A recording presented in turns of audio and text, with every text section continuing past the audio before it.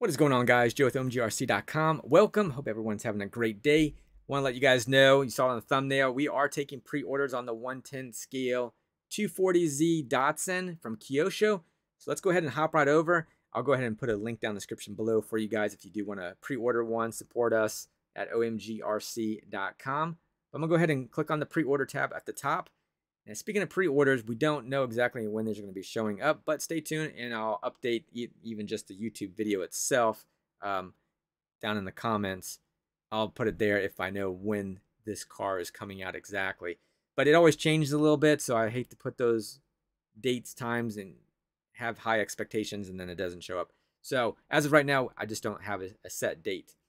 But hopefully it'll be here soon. That's what Kyosho is trying to work on, is to, when these pop up for people to pre-order, it should be right around the corner that these things are going to be in stock. So let's fingers crossed here that happens. But yeah, we don't want to be waiting 6 months from now on this car. So, all right. So yes, it is a 110 scale. It is all-wheel drive, four-wheel drive. It is the Fazer MK2. It's the 1971 Datsun 240Z. It's white and it's ready to run. Again, the ready to run is, it's almost ready to run. You're going to need a battery. You're going to need a charger. You're going to need 4 AA's for this radio. And then as far as the battery goes, like a 2S LiPo, that'd be your max. Running a 3S LiPo, you're going to burn up the motor or shorten its life. Pretty much going to burn it up. So it is maxed out on 2S LiPo based on the power plant that's in there as of right now. But yeah, this thing, I did want to let you guys know too that the LEDs are not included if you see some pictures here. But speaking of the pictures, this thing looks really good. I know Team Associated had one, and then I was waiting for the 240 to come out, Z from Kyosho, because, Kyosho cars, their bodies look really good. So I know there's some comments. Yeah, we're still with the old body post. And that's just it as of right now. Hopefully, Kyosho will, the more you guys complain about these body posts, hopefully they'll come up with some little system to make that all kind of work. Even if they were just magnets or something, I don't know. And then you have the option of using the body post. But there you go as of right now. So we're going to take a look at this chassis also. It is a little bit blurry, but if you head over to our website, well, it's going to still look a little bit blurry. This is the way it is here with these pictures and the way the website kind of works. But we can kind of see it is a brushed motor. We got our electronic speed controller here. We got our receiver sitting sideways. And then we got our servo here and our off and on switch. I know it's a little bit hard to see. It is a DIN connection. We've got a little Velcro to hold down our battery or tongue, whatever they call it, hook and loop. Yeah, we can see as far as the tires go. As far as the tread on there's like those old school type, kind of fits the theme, and the rims as well. I think the rims are the same rims that were on the Skyline, if I'm not mistaken.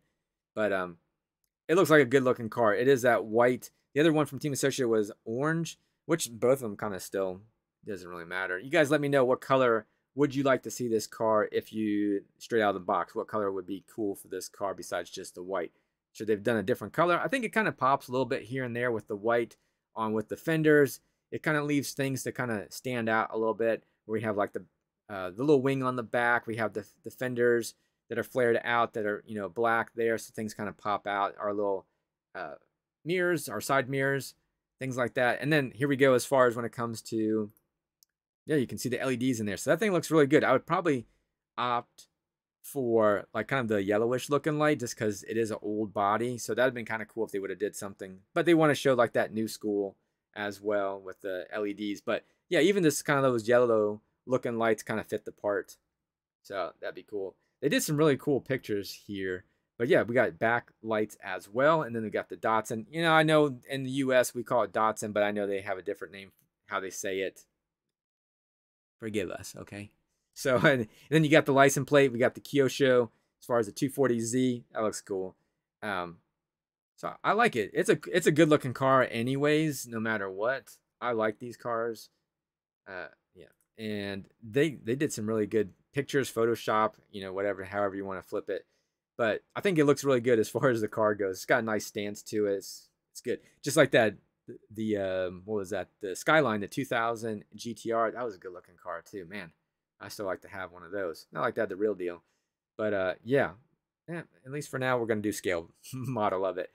But yeah, we got front rear suspension, and again, that you can always upgrade these cars too. There's groups out there on Facebook and where else that got these things to move pretty good. I've gotten them up to about 60, 61 miles an hour. That was it for like a 4,000 kV motor. So you're kind of looking to see what you can get out of it. And that was just on the bone stock spur gear, which is a 32. I don't know what the actual, I'm sorry, pinion gear. The pinion gear is a 32. I don't know what the spur gear is. You guys can let me know in regards to that one. Now, I will, speaking of gears, I don't recall, and maybe you guys can chime in on this one. I've just worked on one. I don't remember seeing a slipper clutch, but they do mention a slipper clutch in here, which is kind of, I was like, oh, a slipper clutch. I don't remember. I saw that on like slipper clutch when it comes to, I'm thinking here, the Mad van, that one on the brushless one, it had a slipper clutch. I'm looking for it here to kind of see, but I remember I just saw it in here. So I'll put links down in the description below. You guys can find it. But I saw a slipper clutch in, oh, right here. So reliable shaft-driven four-wheel drive drivetrain designed with a slipper clutch. I was like, let me know. I don't know if it's a typo or I don't remember seeing a slipper clutch. I don't want to stay harping on this one, but I just don't remember it. So, and I didn't see one. At least on my Toyota Tundra. Tacoma, yeah, the Tundra.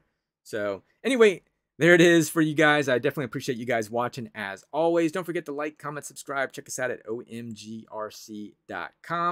There's all the links, and as far as requirements for this, as I had mentioned, all the specs, links, and all that good fun stuff for you guys, so you guys can read up on all this. But I just want to kind of share this with you guys, let you guys know. Definitely support the channel. Head over to our website. Lots of RC goodness over here. And yeah, we pre-order one of these cars, and once we get them, we'll get them out shipped to you. So again, thank you again for watching. You guys take care. Peace.